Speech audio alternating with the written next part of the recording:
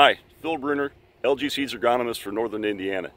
I got a call this morning to come take a look at a field in northwestern Indiana, LaPorte County, to see what was going on. Hadn't seen this issue in this field before. This is 5618, which was planted in this field last year. This is third-year corn in this field, so a little diagnosis lesson.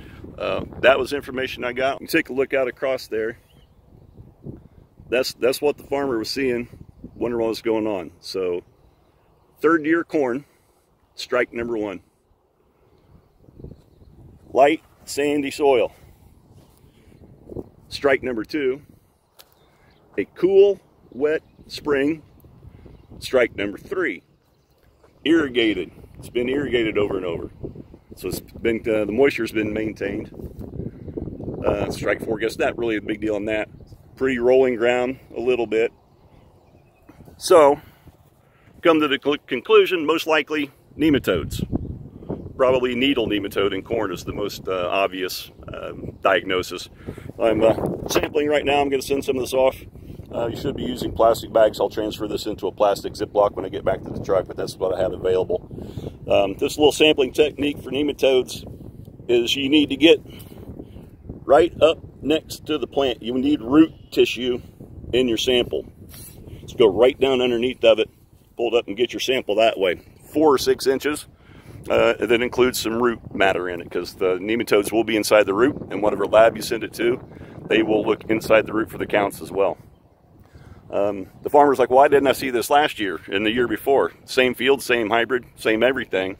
Well, the conditions were different. Cool, wet, we had hot, dry. Temperatures will push nematodes down. They don't like the heat. So it's been cool this year. It's light soil, or in color, it's not dark sand, it's light sand. And so they're happy as can be right in that root zone. So this is a perfect example of what nematode damage can do. So what can I do to salvage this corn? Pray for Mother Nature, heat and sunshine. There's really nothing you can do. He's already thrown all the fertility and everything else he can at it for this year.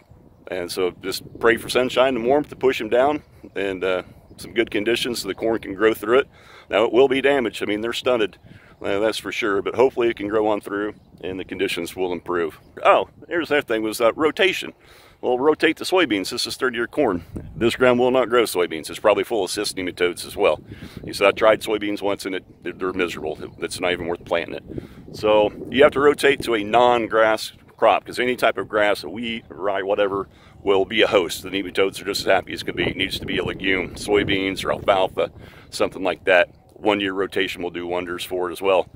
The other option is, if you can get your hands on it, is counter insecticide. Insecticide boxes on the planter, if you have those. Counter works wonders for controlling nematodes. And of course, Poncho 500 Votivo, and I believe this is probably 250 without Votivo. So that's it for today. Nematology 101, and hopefully we don't see this again next year. So signing off for now. We'll see you next time. Thanks for watching.